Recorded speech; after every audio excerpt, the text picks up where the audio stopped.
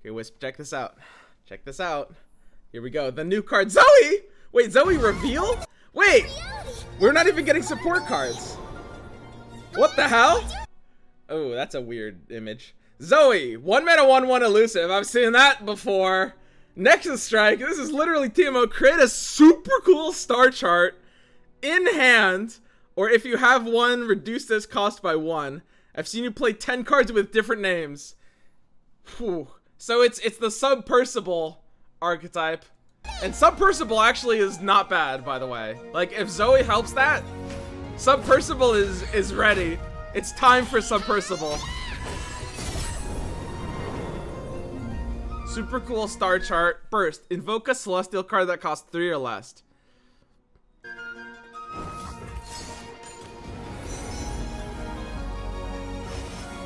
Okay, so it's just another spacey. Paddle Star. Is this your champ spell? Deal 4 to an enemy that attacked this round or is stunned. You know what? I'm a bit of a connoisseur of the mechanical nature of Zoe. I've played a lot of Zoe for my time playing League of Legends. At least 8 games of her.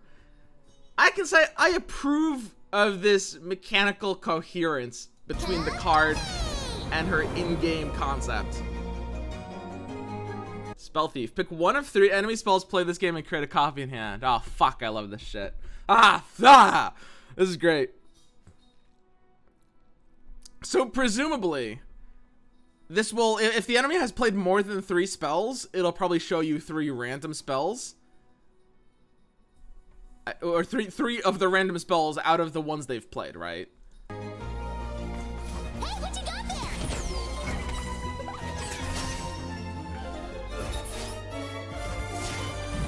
It's nab, but you can choose.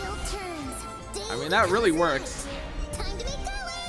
So when she levels up, for the rest of the game, when you summon an ally, grant its keywords to allies. Nexus Strike, create a Behold the Infinite that costs 0 in hand. Okay. Huh.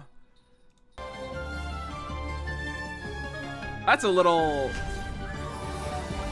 terrifying. Oh no, not the Sparkle Fly. Oh, Jesus.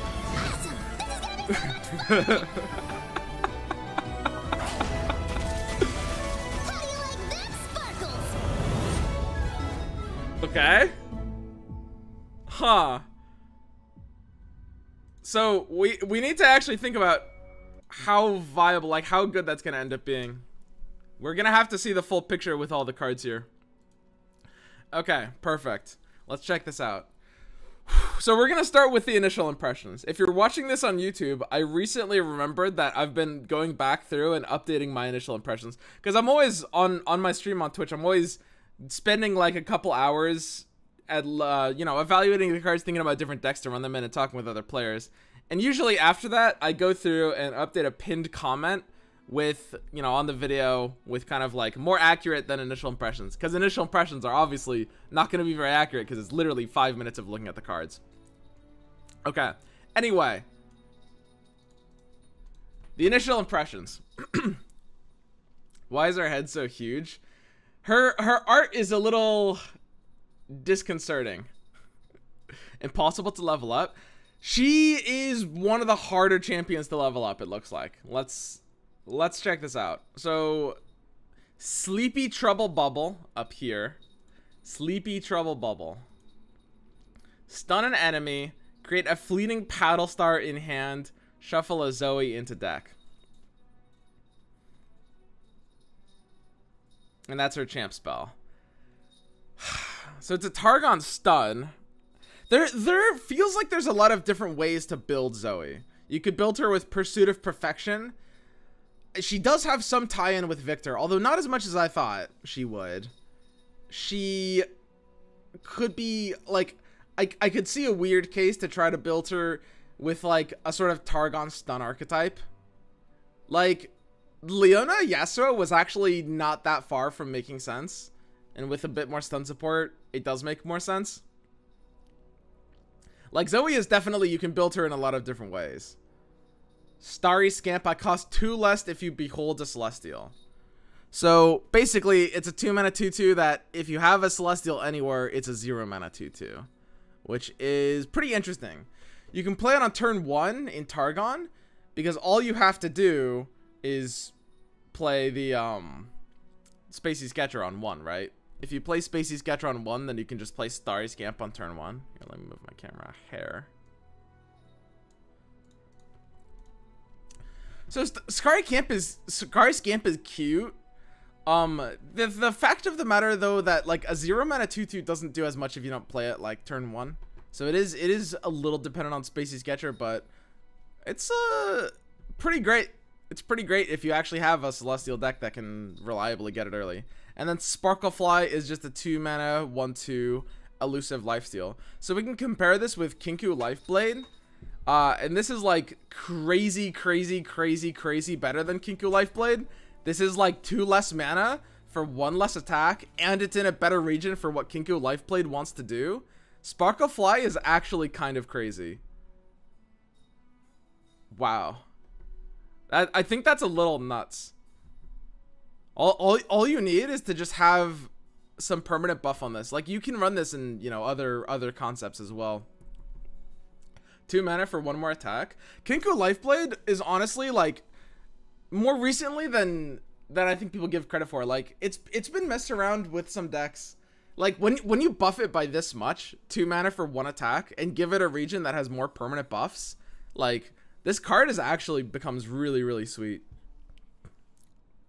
Okay, so overall, let's think about these cards and how likely we are to actually use them. Wisp, what do you think? Oh, she just wants to nap here on my lap.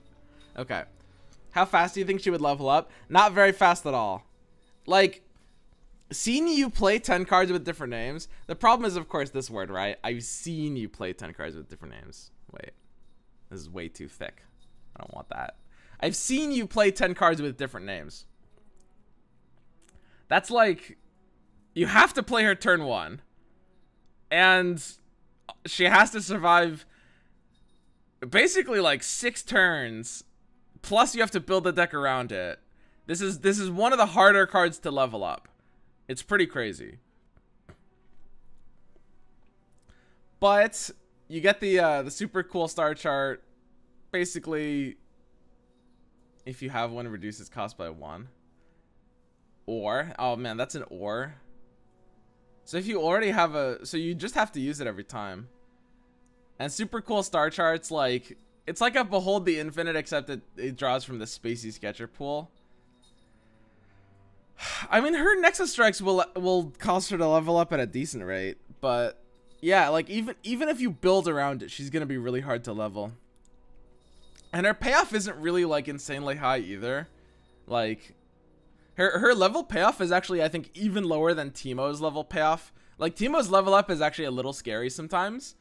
If you just get 1 or 2 attacks off, you can threaten to end the game. But this just starts creating a couple Behold the Infinites that cost 0, which, you know, isn't as great. But you have the grant cures to all allies. So if you own the board, with a leveled up Zoe, then if you have a deck even built more around that, like Pursuit of Perfection. Sorry, not Pursuit of Perfection. Submersible. Submersible, I think if you're building a deck around Zoe, it feels hard for it to not be a Submersible deck, because on top of like being able to draw a card, like sometimes the elusive from that will be a potential game ender. I could see that. It stays for the rest of the game. She can't die after level. Oh, she can die after level, you're saying. That's interesting. I mean, I guess that's what this is implying. I guess for the rest of the game means, like, even if she dies, she has the ability to be played. I don't know. That's kind of weird. That's how I read it. I mean, honestly, I don't know why it would say this phrase otherwise, right? Failure is the reason, 1000%.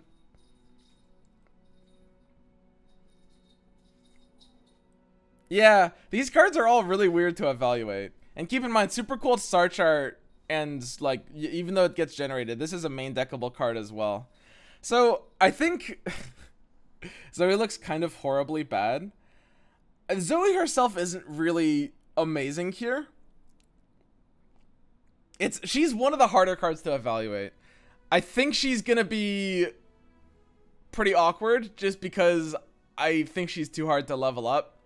Like, you'd have to be playing against a very specific kind of deck that can't do anything about her to be able to level her up. However, I will say, I think like the identity of this kind of concept in Targon, I think is a lot better than it seems at first. Like a very cheap, buffable, elusive body in Targon is better than it would be in something like PNZ or Ionia, right? Which we've seen them in. Like when we compare Zoe to Teemo, the fact that she has like very direct and guaranteed access to Targon's buff package, like stuff like Pale Cascade and some of the more permanent buff cards, is actually a pretty big deal. That being said, yeah, she doesn't look amazing. She doesn't look amazing. It does feel like she's just like too hard to level up. I don't know. I think I'd really have to see a deck built around that. If you build a deck around leveling Zoe up, you can probably turn it into a pretty reliable win condition. Okay. Moving along. Spell Thief. Spell Thief is nuts. Spell Thief is really interesting. So you definitely run it in a deck like this. You definitely run it in any deck that's looking for these like spell triggers. There's a lot we can do with Spell Thief. Spell Thief, we can use in like Starlit Seer decks. Starlit Seer decks, we're actually like fairly close to using Targon. Just in terms of an average deck for Spell Thief, we'd be able to counter a lot of things, right? Like, for example, just having the flexibility of it. Like, imagine this against something like Fiora Shen. You can basically, you're paying 1 extra mana, but Fiora Shen plays just the right amount of spells. You can basically guarantee what you want this to be at all times. It can be a Sharp Sight if you need a Sharp Sight. It can be a Deny if you need a Deny. Or it can be a, you know, Concerted Strike if you need a Concerted Strike. There's more cards got leaked. Wait, what? More cards? Hang on. Wait a second. What is going on here? Did they accidentally post the wrong one on the day? Wait a second. I think this feels like a miscommunication. Nice job, Brazil. You know what? You guys say nice job, Brazil, but it's much more likely NA messed up because we're getting Zoe kind of like out of sequence almost. See, I knew we were supposed to get the Riven cards today. I knew it. Dude, what the hell? Okay. Hang on, Christmas came early. I can translate, guys. Okay, we need a professional translator here. Okay. Kaka eos fracos. Okay, who's got me? Seu oponente descarta o seguidor mais fraco de mal. What do you guys think? Call Grappler? All right. I need a professional translator. Grappler, you speak Portuguese? Yeah? Are you my Portuguese speaker?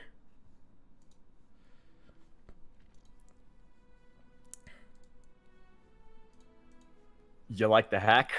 Yo, Grappler. How'd you do it? Easy. Okay, Grappler. Tell me what we're seeing right now. Before you... fracos, seu oponente descarta o seguidor mais fraco da mão. It means the name of the card is like Hunt of the Weak, and it says your opponent discards its weakest follower. It's a discard card, dude. Your opponent discards their weakest follower? Huh. From their hand. What? That's... You've got discard. So weird. A slow speed spell. So what is that even trying to counter? I don't... That's such a bizarre card. I feel like there's not going to be a lot of... There must be some synergy with Riven for that. Okay, Grappler. Cacadora Brutal. What do you think? Caçadora Brutal. Ao invocar, me conceda ataque rápido nesta rodada. When you summon me, give me quick attack this round. 4 mana challenger with quick attack for 1 round. And it's got, yeah, huh. Ooh. Yeah. That's not bad. You remember that card, Ren Shadowblade? This is like a version of Ren Shadowblade that's not completely terrible. It's good. I mean, 3/3. Yeah, so the problem is, here's the thing about Runeterra, which is that, very famously, a 3/3 on turn 4 is just, like, usually a bit too slow. Like, turn 4 is the turn where there's bigger threats, and often it's, like, already too late to remove the things you want to remove anyway. Like, even if you have Challenger and Quick Attack. It's not bad, though. Make him a 4/2 and I might play him. Like, 4/2 would be so much better. Oh, yeah. 4/2 would be crazy. All right, let's keep it rolling. Ooh, wait. I like your pronunciation, by the way. It's actually not bad. Let me try this one.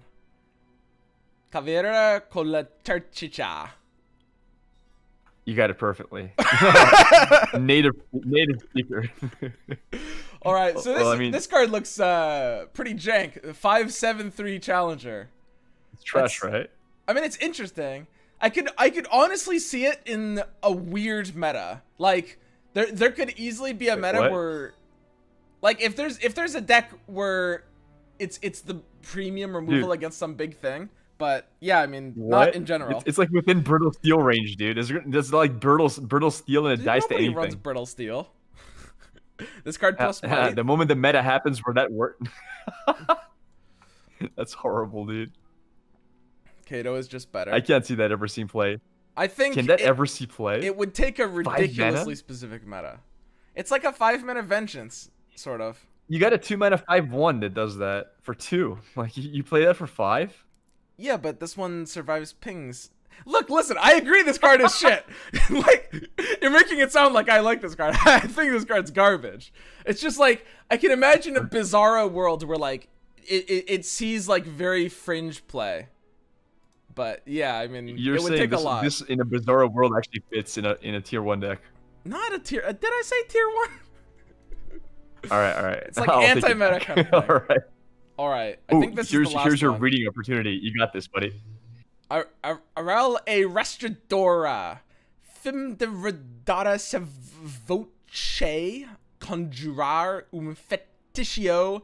E min nesta rodada eu glopleo eu minigo mais fraco. How'd I do? So, that's actually not bad. Not bad.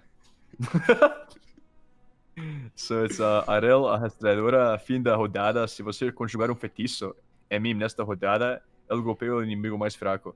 It basically says, if you conjure a spell on me, I'm guessing that means if you target me with a spell, this round, I attack the weakest enemy. If you, Whoa. What does that mean? If you conjured a spell on me? If you target it with a spell, it attacks the weakest enemy? What did it say this round? It's a round end, I think. Is it round end? Oh, it's a round then, yeah. Yeah, end of round. Yeah, end of round. If you played a spell on me this round, I attack the weakest enemy. Because Fim is like conjugated for the Latin end, right? And Redata, I assume, is round. Yes, sir. It is end of round. That's interesting. Huh. Yeah, she strikes the weakest enemy. I mean, if she actually, wasn't it's not a 6 combat, mana, it's strike. Yeah. So she's like damage.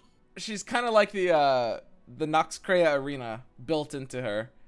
Like she'll always at the end of the turn strike the weakest if you target her with a spell that round. But it doesn't. She doesn't take damage. She just strikes. Yeah, she just strikes. Like, it's not a single combat. Huh. That's kind of cool. Whoa. I mean, it's too expensive, but it's kind of cool. Yeah, I feel like it's a good control card.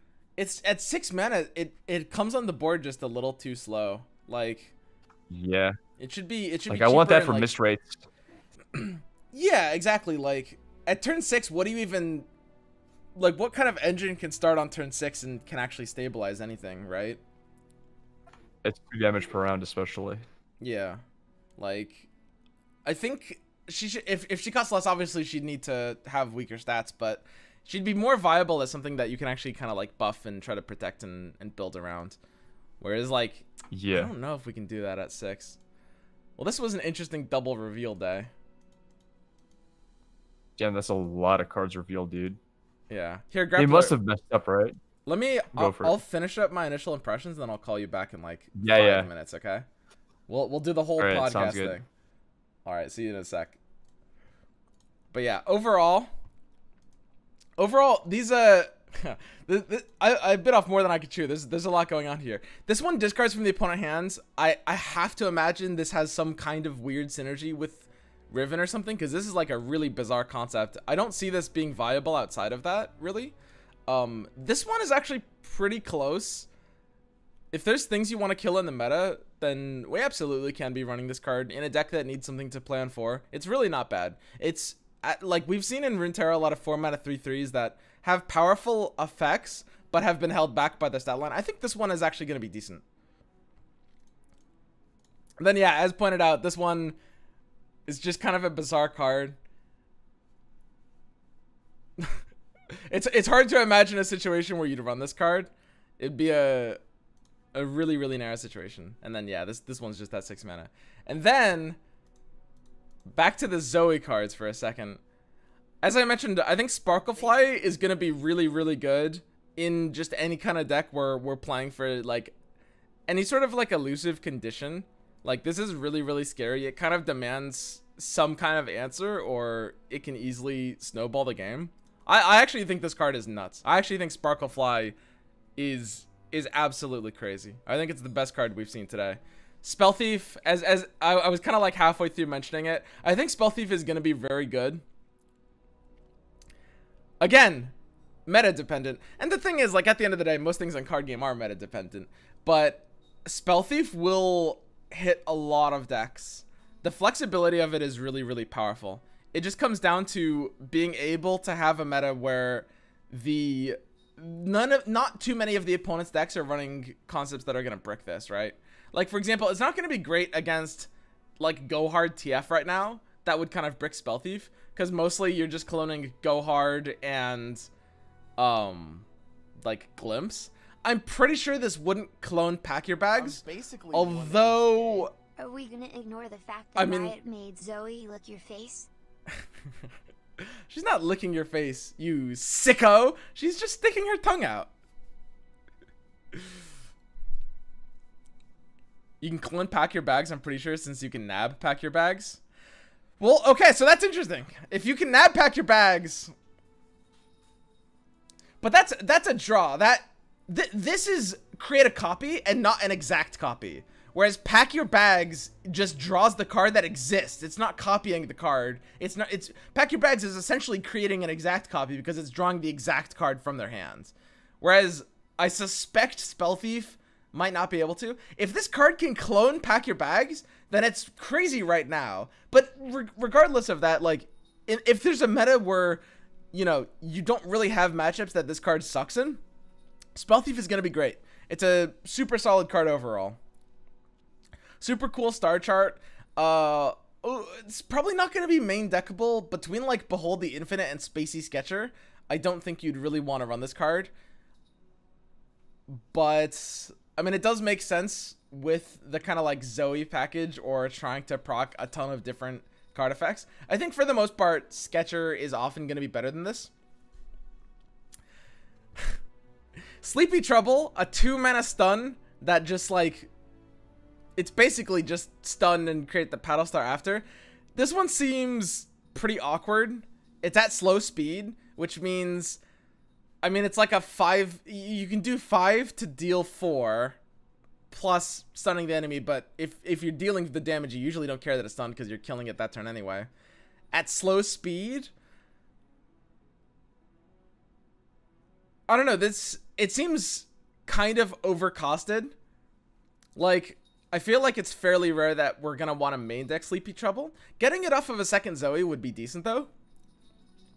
Main decking Paddle Star, I mean, it's like a very bad flock, and damaging an enemy that already attacked this round is also not amazing. But it's 3 damage for 4. I can't rule that out immediately. It does seem like Sleepy Trouble Bubble and Paddle Star aren't as good. I can say I'm more likely inclined right now to main deck Paddle Star than Sleepy Trouble Bubble. Just because, like, paying 2 extra just for this effect feels less valuable. Friven got leaked too. Oh, is this just that meme again?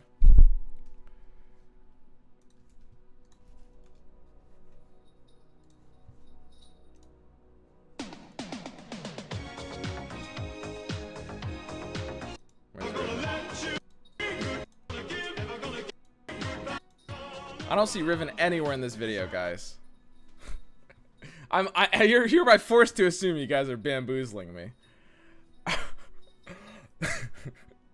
And the last card I haven't really gone through very thoroughly is Scary Scamp. I cost 2 less if you behold the Celestial.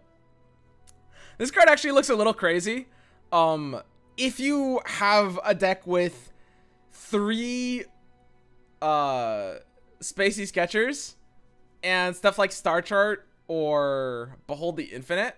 So the thing to understand about Celestial decks, Invoke decks, and this is why Starry Scamp is so good. Invoke decks always have too much value and not enough tempo. Like, we have to think about how Invoke decks play.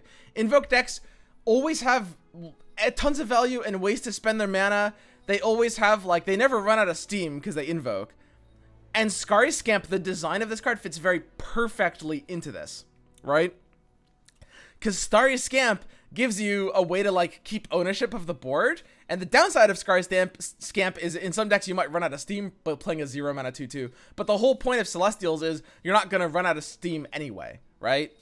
So you do need to be playing this early for it to be impactful. Like playing it on, you know, turn 1 or turn 2. If you're not hitting Spacey Sketcher for this on turn 1, you need to be using like something on turn 2 to be able to play this. But if you can get it on turn 1 and turn 2, it's great. Turn 1 deal 9 damage with 3 Scamp Spacey Sketcher. That is the dream. That is the dream. But yeah, Starry Scamp is great. It's very, very good.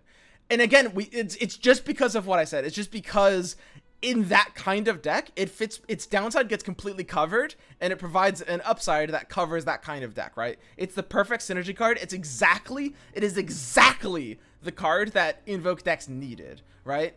If Invokes had gotten another like slow, high value card, even if it looked good, it would be kind of shit, because that would be the kind of thing that Invokes already have too much of and you just don't need. This is exactly what Invokes need. Brazil deleted the tweet. Oh, did they actually? Oh, wait.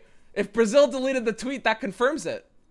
If Brazil deleted the tweet, that means, oh, it did get deleted. Oh, that means this was supposed to be tomorrow's. Well, this is a double reveal. Does that mean the leak was real? Fired? Why refresh? Guys, don't tell a Riot about this. Don't get anyone fired. All right. Anyway, guys. You're a leaker now. I got it downloaded. Anyway, we're good here, guys. This is overall my initial impressions. There's a lot to talk about today because we have like double a normal day plus a champion out of nowhere. So let's get into this. Let's do it podcast style. All right.